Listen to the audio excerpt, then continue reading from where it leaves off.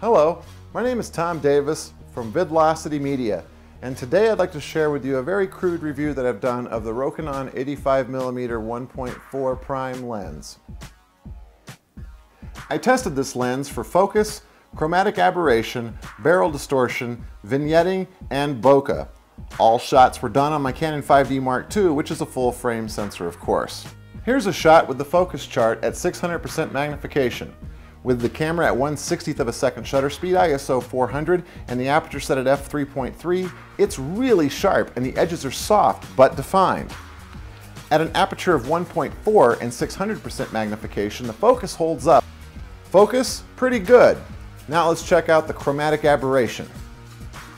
At ISO 1600, shutter 1/60th of a second, and the aperture set at f13, under 400% magnification, and checking the corners, we see no chromatic aberration. Excellent, right? Absolutely. I could say that if we opened up the aperture that the CA would still be absent, but I'd be wrong. At a shutter of 1/60th of a second, ISO 400, and the aperture all the way open at 1.4, we see this. You can see it with no magnification, but here it is at 200%. And don't look away as we zoom in to 400%. Luminescent greens in the upper right-hand corner of the image, and clearly purple setting itself up in the lower left. The middle is less affected, and at 200% magnification, it doesn't seem to be too troubled. Somewhere between f13 and f1.4, something goes terribly wrong. Let's try to narrow down where it is. Okay, looks pretty good, of course, at f13, ISO 1600. Still looking good at f9.5, ISO 1600. Still impressive at 5.6, ISO 1600. Is it holding up at f2.8, ISO 1600 under 400% magnification? Seems so, but let's get a little closer. At around 500 to 600% magnification, you do start to see some green fringing emerging in the upper right-hand corner. Let's move up to an aperture of f2, ISO 400, 1/60th of a second, and at 100% we can see the green.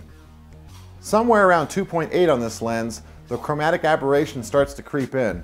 Now that's big trouble if you bought this lens for its big 1.4 aperture. But let's check out barrel distortion next. For this, I performed a really simple test. I took a picture of some scenery with some rigid geometry in it, printed off the picture, and then took a ruler to see if there were any bending or warping in the lines. There was no discernible barrel distortion that I could see using this test. Vignetting was another thing I looked at. There is some very subtle but very definite vignetting on my Canon 5D using a full frame sensor. On the crop sensor, Canon T2i, I did test that one out, and there is no vignetting whatsoever because the lens image so clearly overlaps the smaller sensor.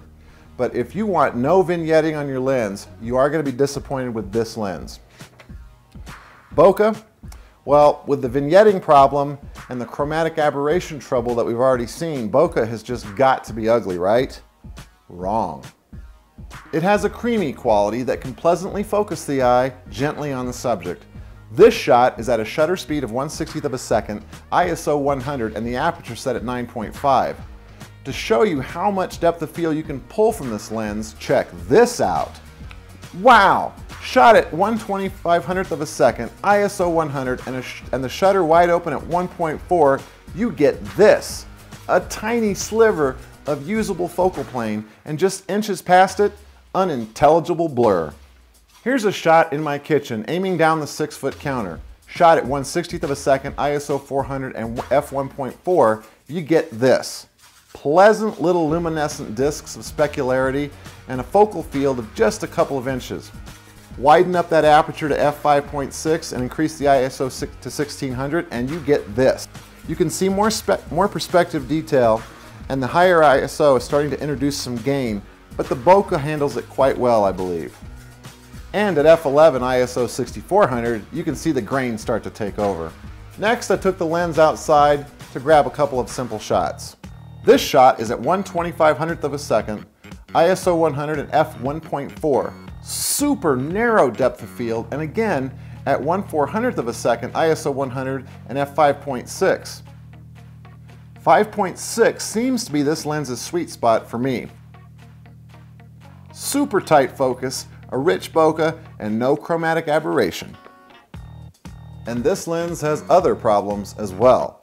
It's a prime lens, so the focal distance is set, but it's also manual, so there is no image stabilization, there is no autofocus, and no communication back to the camera to help set the exposure levels automatically. Now that's not a problem for the serious DSLR shooter who prefers to have their camera set to M and welded that way.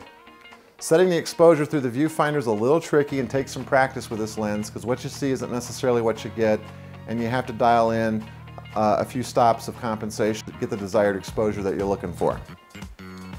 So this lens is mediocre at best. It's completely manual. It has no image stabilization. It has no autofocus, no communication back to the camera, chromatic aberration issues. Wrong. This lens you can pick up for less than $300 right now, and it stacks up very well with lenses that cost 2 to 3 times the amount.